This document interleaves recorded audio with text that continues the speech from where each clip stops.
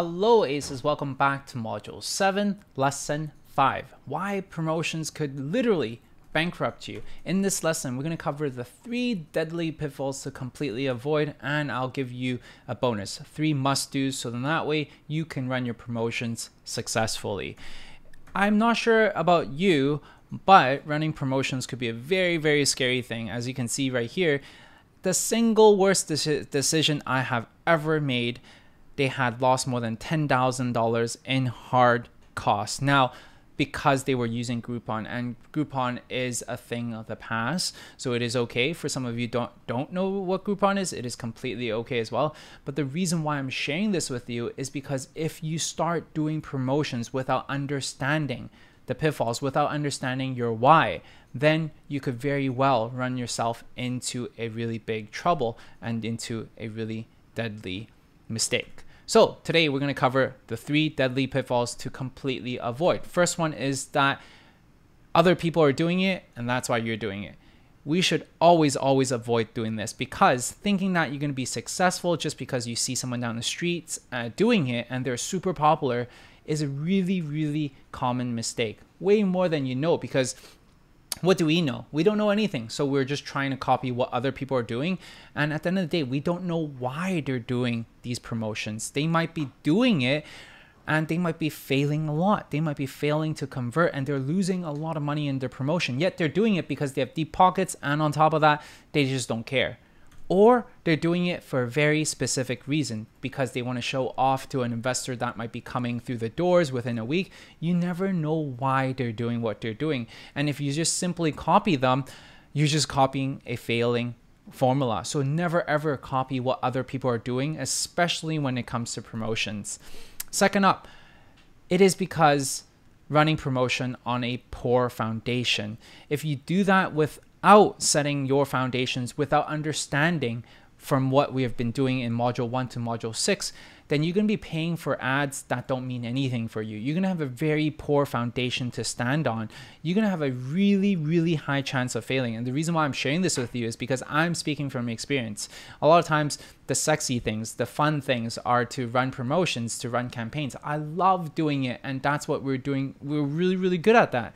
But because we're so good at it, we often just focus on that. And a lot of times we forget about why we're doing it, and we don't put attention and pay our dues in doing our foundation. And which is the reason why our second location closed down, because we were on really shaky foundation. And I don't want that to happen to you. So definitely pay attention to this. It's really like going 100 miles in the wrong direction. Yes, you're doing it really fast. You're doing these marketing promotions and everything, but you're going in the wrong direction. What does that mean? That means it takes a lot more for you to fix that, for you to come back to your original spot, fix your foundation, and then go towards the right direction. Third up is that a lot of people, actually 95% of the students that I work with, they don't track their results. They don't track what is working and what is not working and how they can improve. If you don't track it, you'll never know, and you would never be able to do a better campaign, which is the reason why you should always track your results. Different ways to track would be online tools such as Excel, Microsoft, or even your POS system. You can use promo codes to track how effective your campaigns are. Or if you really don't have different ways of doing it, manually tallying it. We've done that multiple times where, you know what, we have a receipt and we just write down on the receipt what promotion it is, and at the end of the month we just take up all the different receipts that we've collected, that we have put notes on, and we just tally it, manually tallying it. It is because it is so important for us to make sure we track when we run our promotions.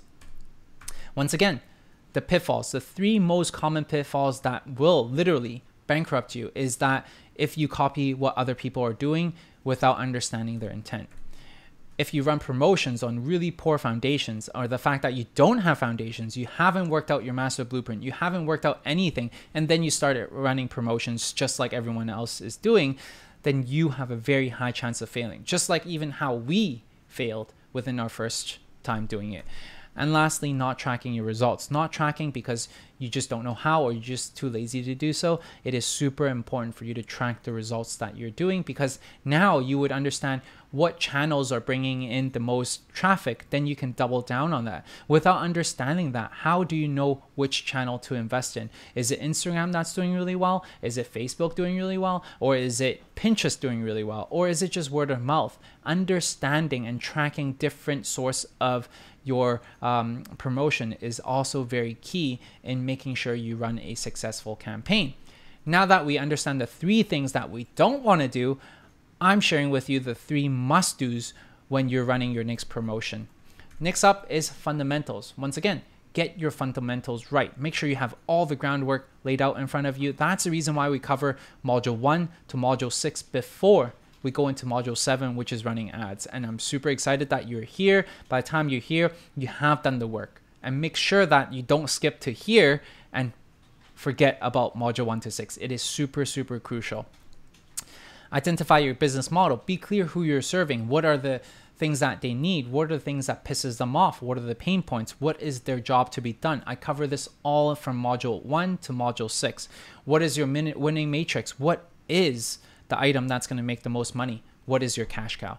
Super important for you to identify everything before you start running your promotion, because now you can communicate with your team exactly what you want to sell and what the objectives are. Now, objective. Is your campaign to generate profit, or are you trying to gain awareness of the brand? Understanding that allows you to really streamline your focus on what you need to do. Is the campaign for branding purpose only, or is it to generate attention at a cost?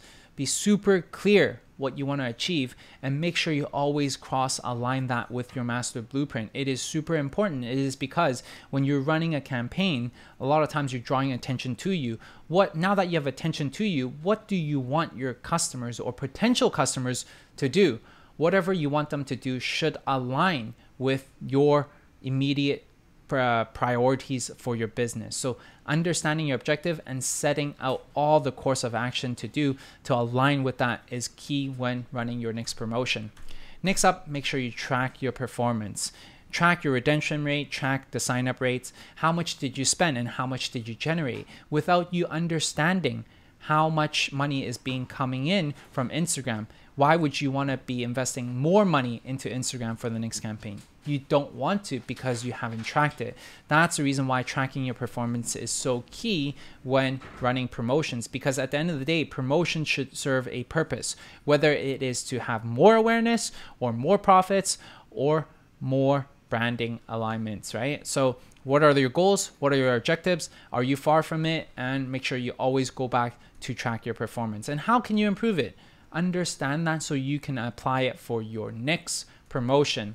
Now it is your turn to avoid the 3 deadly pitfalls, and when you run your next promotion, to make sure you follow the 3 must-dos for your next promotion. And once again, the resources is in the link for you to download underneath. And in this lesson, we just covered the 3 deadly pitfalls and the 3 must-dos when running your promotion. What's up next? Next up, we're going to be talking about how you're going to be running 360 ads for your restaurant. I'll see you guys in the next video.